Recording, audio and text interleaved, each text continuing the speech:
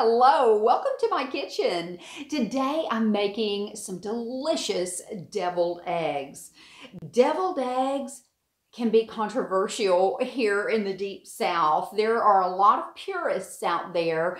Do you like sweet pickle relish or maybe dill pickle relish, mustard, no mustard?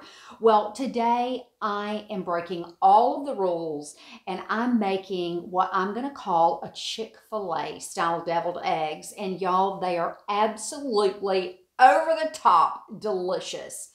First, we're starting with our boiled eggs. Now, I'm using 6 eggs, which makes a dozen deviled eggs.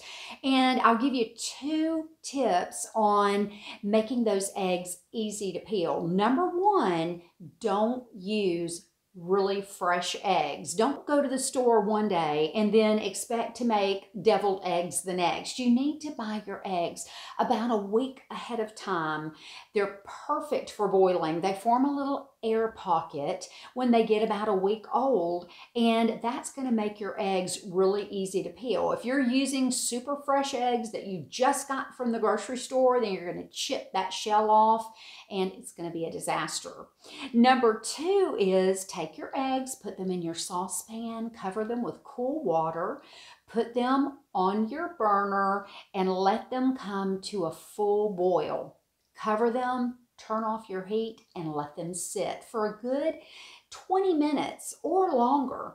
I've let them sit for up to an hour and they're just fine. And they're always perfect and easy to peel.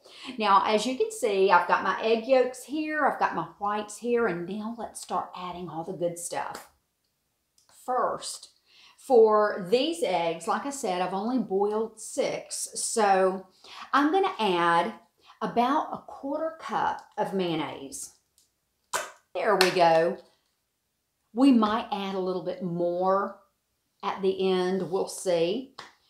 And then we're also going to add a 1/4 cup Chick-fil-A sauce.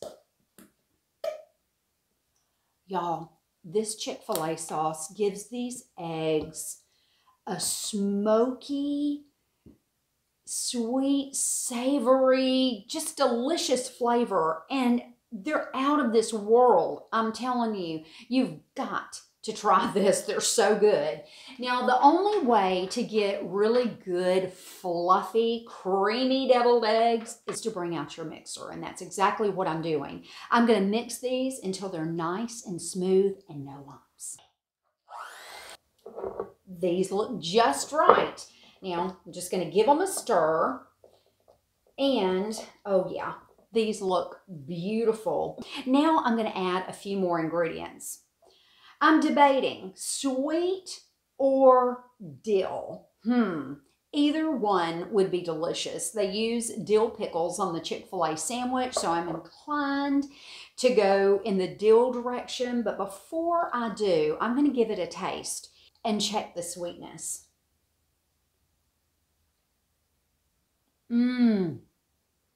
Oh, y'all. They're already outstanding. They're so good. That Chick-fil-A sauce gives them so much flavor. To me, they have the perfect amount of sweetness already. So I'm not going to add sweet pickle relish. When you're making yours, give them a taste and see what you think. If you like dill, use dill. If you like sweet and you want to go a little sweeter, then go for it. Now I'm going to add, I would say, about a heaping teaspoon, not a tablespoon, a teaspoon of my relish. And now I've got some bacon. The bacon with the smoky Chick-fil-A sauce is just out of this world. And I'm going to add 2 tablespoons, and I'm reserving some of this for the tops of my deviled egg. I want people to see that there's bacon in it. Now I'm just going to fold these ingredients in. Now it's time to fill my eggs. I use a pastry bag to fill my eggs with. When I worked in a grocery store, I would help on occasion down at the deli. And I really learned a few tricks. Number one, use a pastry bag to fill your eggs. They're just beautiful and it's so simple. You can find pastry bags anywhere, and I'll post a link to these in the description if you'd like to order these. But you can go to Dollar General, you can go to any craft store, even grocery stores have them now. And if you've got a plastic bag, just fill your plastic bag and cut the bottom corner off and you're good to go. Now I'm going to fill this and try not to make a mess.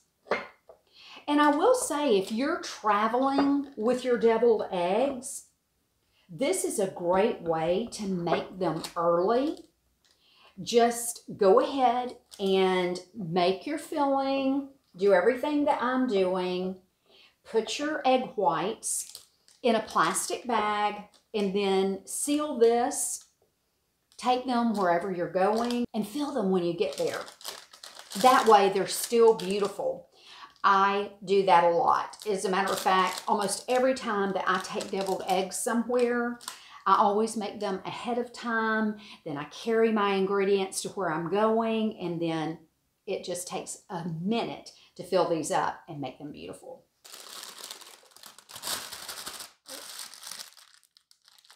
There we go. Easy peasy, right? Now I'm going to cut the corner off of these eggs. You don't have to use any kind of decorative tip. This will work just fine. You're going to take your hand and place one hand on the bag and then get a good grip on the top of the bag with your other hand. And you're going to start applying pressure from this hand. You'll figure out just the right amount of pressure. And look at that, here it comes. And there you go. Isn't that beautiful? Now, I'm going to give these just a little bit of fresh ground black pepper. You can also use cayenne pepper if you want. Paprika is beautiful, or no pepper at all. Now comes more bacon. Bacon, bacon, bacon. You knew I was going to say it, right? I'm going to sprinkle this right on top. And there we go. Chick-fil-A style deviled eggs. I can't wait another minute to taste this.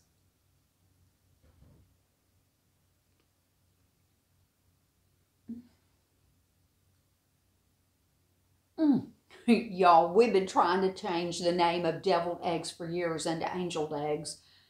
And I think after you eat this, it will do the trick. These are heavenly. They're absolutely delicious. The bacon gives it the salty smokiness, and then the Chick-fil-A sauce just really puts them over the top. You won't believe how good these are. And I'm glad I went with the dill, because that little bit of tartness is perfect in these eggs. You've got to try this recipe. I know that your family is going to love them.